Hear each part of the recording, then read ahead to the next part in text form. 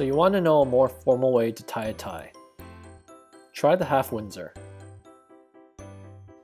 First, make sure the tip of the small end is just above your belly button. Now cross the wide end of the tie over the small end and go around once.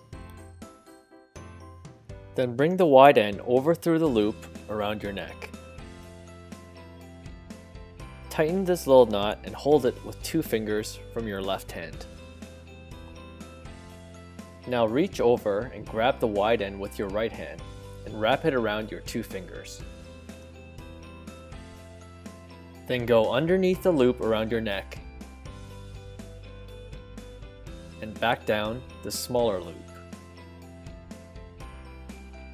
To finish, just tighten the knot around your neck to the collar by holding the narrow end with one hand and sliding the knot up with the other. And that's it! Easy, right?